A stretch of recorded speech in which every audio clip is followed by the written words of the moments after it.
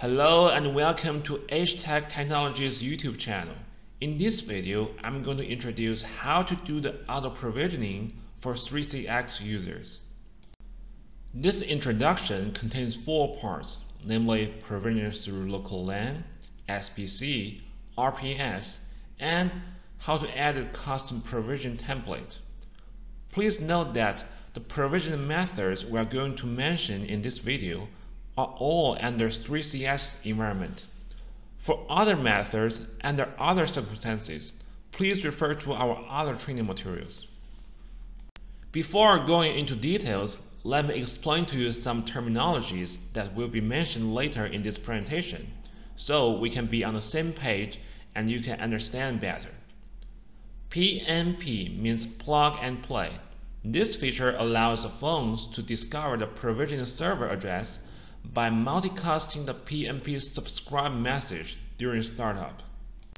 Provisioning means the process of changing the configuration by obtaining the configuration file. SBC is a software service that installs in a local network to allow connection of IP phones to the 3CX server in the cloud. RPS means redirection and provisioning server.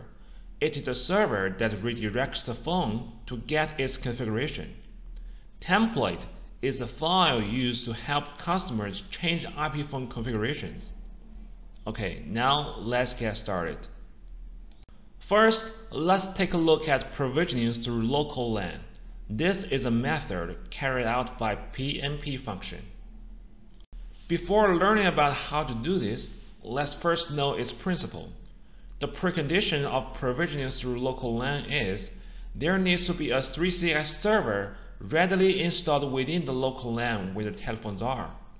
The actual provisioning steps are as follows.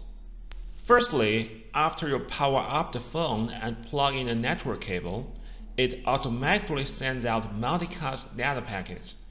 When the 3CX server picks up the multicast, the phone would appear in 3CX server's management console with its information like model name, MAC address, etc. Then you can assign an extension to the phone. Thirdly, 3CX server will respond 200 OK to confirm the connection and respond notify to the phone with the configuration server address, which redirects the phone to the provisioning URL on 3CX server. Finally, the phone responds OK and obtains configuration file from the 3CX server and applies the settings. Therefore, you do not need to specifically configure the phone. You can achieve 3CX auto provision easily by enabling PNP. Now, let's see how to achieve this step by step. First, you need to plug the phone into network and enable the phone's PNP function. Second, the phone will send a multicast message across the LAN, which will be picked up by 3CX phone system. Third, the phone will show up in the Phones node in the 3CX management console as a new phone. Now, assign it to an existing extension or create a new extension. You will then be taken to the extension's provisioning tab where you can specify other configuration settings for the phone. Then, through these steps, the phone will apply the settings and connect to 3CX phone system. And from here on, the IP phone will be manageable from within the 3CX management console. Another method which is also carried out by PNP function is SBC. We mentioned at the beginning of the video that SBC is a software service installed in a local network to allow connection of IP phones to the 3CX server on the cloud. Now, let's see how it works. The SBC acquires SIP and RTP VoIP packets, and through this one location, delivers them to the cloud 3CX server. By the way, SIP packets are signaling packets, and RTP packets are media packets. As you can see in the picture, SBC has to be in the same LAN as all the IP phones, and SBC and the 3CX server is connected through internet. In other words, SBC is like a portal for IP phones to reach the 3CX server, which is outside the LAN. From the phone's perspective, it's pretty much the same as provisioning through local LAN, but in fact, they're not communicating with the server itself, but the shadow of the server, SBC. Now, let's see how to do this. First, you need to plug the phone into network and enable the PMP function. Second, add SBC in 3CX. To do this, in 3CX interface, under Management Console, go to SIP trunks, then click Add SBC and provide a name for it. For instance, it can be Nanjing office to clarify the range that the SBC is going to control. And now the SBC link will be created. Please take note of the provisioning URL and authentication key ID. These will be required when you install your SBC. After adding the SBC in 3CX, you can install the SBC. Like I mentioned, you need provisioning URL and authentication key ID when you do this. And then you can provision your IP phones using the PMP provisioning method, just like provisioning through local LAN. Besides, a little tip, you need to enter the SBC IP address in 3CX phone provisioning here. Other than provisioning with IP phone's PMP function, we can also realize provisioning through RPS, aka Redirection and Provisioning Server. In 3CX, this is called stun. Again, let's first take a look at its principle. This picture shows the whole principle of 3CX RPS. It may look complicated, but please bear with me and let me explain. In the middle, you can see Internet with HTAG RPS server on the one side, 3CX phone system on the other side, and HTAG phone at the bottom. So it's not hard to see that this method can be used when your phones are not behind the same local LAN with 3CX phone system. The whole process is 3CX server binds the MAC of your IP phone to the RPS server through the interface between 3CX server and RPS server. When the IP phone finds the RPS server through the factory default configuration path, the RPS server sends the preset URL to the phone, and the phone obtains a configuration file from 3CX server. Simply put, configuration file is in 3CX server. The phone finds RPS server, and RPS server tells the phone where to get the file. And now, let's see the steps of doing it. Because in this way, the LAN cannot scan and discover the phone, so you have to do it manually. First, from the node Phones in the 3CX Management Console, select Add Phone. Second, select the extension that you want to assign to the phone.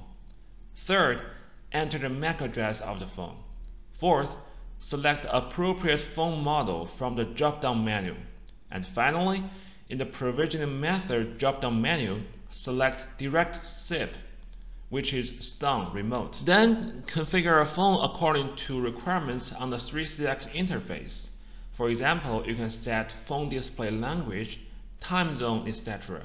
Then click OK. The provisioning files will now be created and the link will be published to the RPS server. Please note that you can check the server event log to see if the RPS request was successfully sent. For example, in this log, we can see the request has been sent successfully. After that, power up the phone and connect it to network. The phone will boot up and require a username and password. Username is the corresponding extension number, and password is a voicemail pin for that extension. Put them in, then it can be provisioned automatically. Now, let's summarize the characteristics of 3 provisioning methods. From this picture, you can see the differences between them. As we can see, in provisioning through local LAN, IP phone and the 3CX server have to reside in the same LAN, but they don't need to be in the same LAN in provisioning through SBC and RPS. And in both provisioning through local LAN and SBC, The server automatically scans for phones in the LAN, yet in provisioning through RPS, it doesn't. We suggest that you choose an appropriate method according to the network environment. For provisioning through local LAN, phones and the 3CX server must be in the same LAN, and it can work without any internet access. This is suitable for places that has high confidentiality requirements or places in small scale. For provisioning through SBC, phones and SBC must be in the same LAN, and SBC needs to have access to the 3CX server, which can be outside the LAN. This is suitable when you can't or don't want to install the 3CX server locally. As for provisioning through RPS, the three parties, phones, RPS server, and the 3CX server, all must have access to each other, and they don't need to be in the same LAN. This is suitable for working scenarios that people are scattered in different places, like work from home, or when there are multiple LANs, like a head company with many subsidiaries. Finally, let's see how to edit custom provision template. The default provision template that 3CX provides might not be to your need. In this case, you can customize it and change it as you want. Let's see how to do it. The 3CX system provides the default configurations, as you can see on this slide. You can change this directly on the phone provisioning interface of 3CX. Sometimes you may not find the configuration you want in the default configurations. For example, you want to change handset priority, but it's not shown here. However, this doesn't mean you cannot change it. So what can we do? A fact we need to know is that each HTAG phone setting is connected with the P number of HTAG template file. That means whenever a configuration is changed, what really happens is the corresponding P number is changed. So we can directly modify the value of P number in the template to change the configuration provided by the 3CX phone system. The following part will show you how to modify the template by several examples. Let's take handset priority as example. We can refer to the following steps to change it. The first step is to find the P number of the configuration. To find it, first, you have got to log onto the phone's web page, enter Settings, Preference, Handset Priority. Then, right-click the drop-down box and choose Inspect Item. Then you can see the source code of this item. As you can see here, the P number of handset priority is 20019. Another way to know the P number is to refer to our another document, parameters list, which you can get from us to find the P number.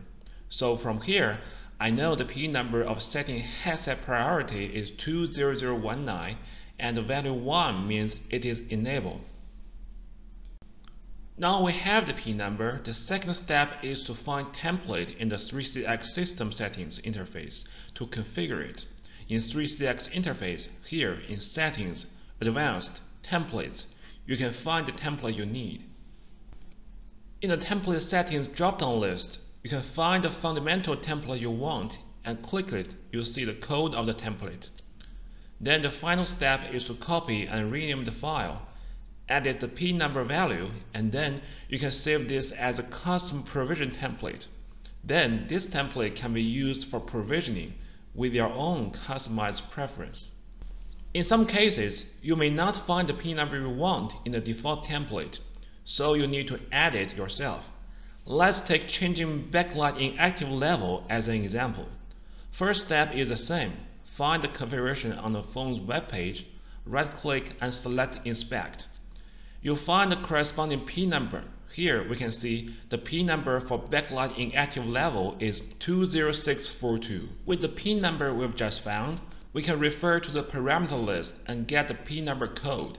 Then we go back to 3CX template files, copy and rename the file, and add the P number into the file.